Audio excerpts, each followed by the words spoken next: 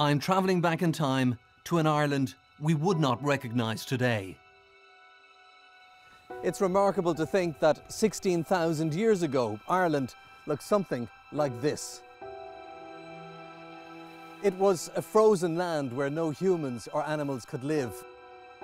An incredibly desolate and empty place.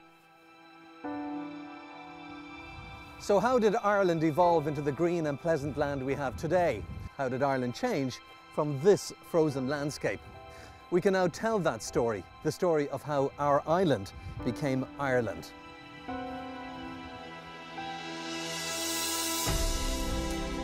It's a journey that will take me from the frozen wastes of Iceland to the lush coastline of northern Spain, as I piece together the clues.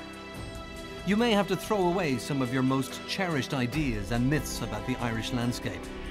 It's a remarkable story, and thanks to modern science, we can tell it for the first time. I will also be travelling in the footsteps of one of Ireland's greatest scientists, Robert Lloyd Prager, and updating his work, as new scientific discoveries are finally revealing the secrets of the Irish landscape.